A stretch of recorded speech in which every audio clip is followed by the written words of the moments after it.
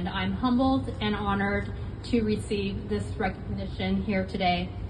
And you know, it's especially nice that I'm able to look around and see so many familiar faces. Judges, attorneys, role models, and mentors, and other members of the San Diego legal community who have made today and this very eventful year possible for me and for my family. 2022 is very special to me, but today I wanted to focus on two other dates and events.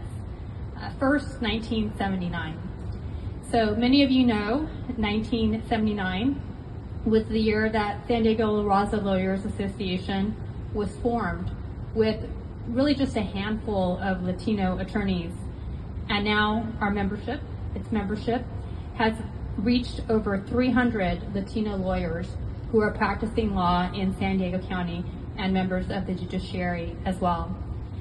And in addition to that, San Diego La Raza Lawyers Association is one of around 18 affiliate associations that serve now several thousand Latino lawyers throughout the state of California.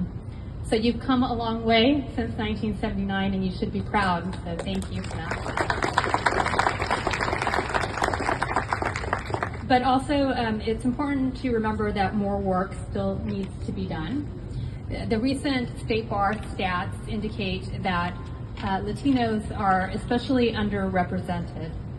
And although we make up about 36% of the state's population, we make up only about 6% of the licensed attorneys in California.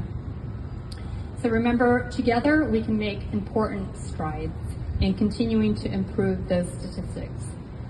And I encourage all of you to continue to support this organization's mission by offering a community of San Diego Latino attorneys, and also I encourage you to form broader connections with those who support and encourage the members of our community. Another date I would like to reflect on is 1982. Some of you weren't born. I know there's students in the audience.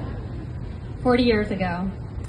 February of this year was the 40th anniversary of the late Justice Cruz Reynoso's appointment as the first Latino of the State Supreme Court of California.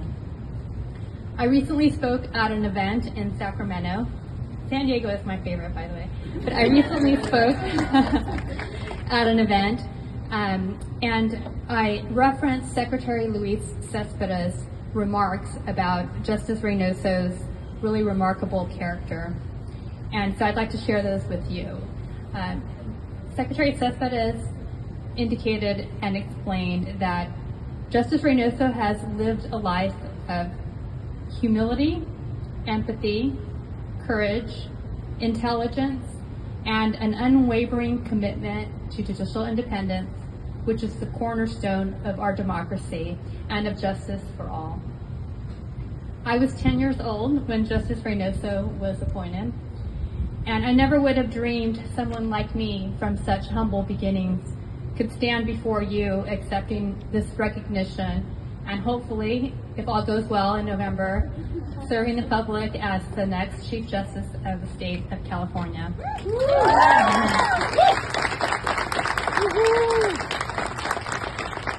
And as I look out upon this audience, I am mindful of something that I will never forget, and that's that I did not get here alone. I'm here because of the sacrifices and the struggles of my grandparents and of my parents.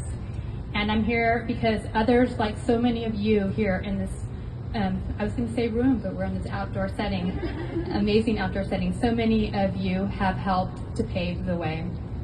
So I thank you. I thank you for your support. And I ask that you continue through your own example to inspire others as you have inspired me, to lead a life of public service, to promote this organization's mission by supporting our community, and to carry forward the legacy of equality and achievement that was championed by Justice Reynoso.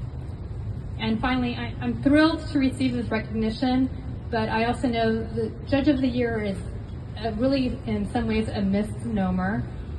It takes all of our combined efforts to protect and enhance a fair and impartial judiciary.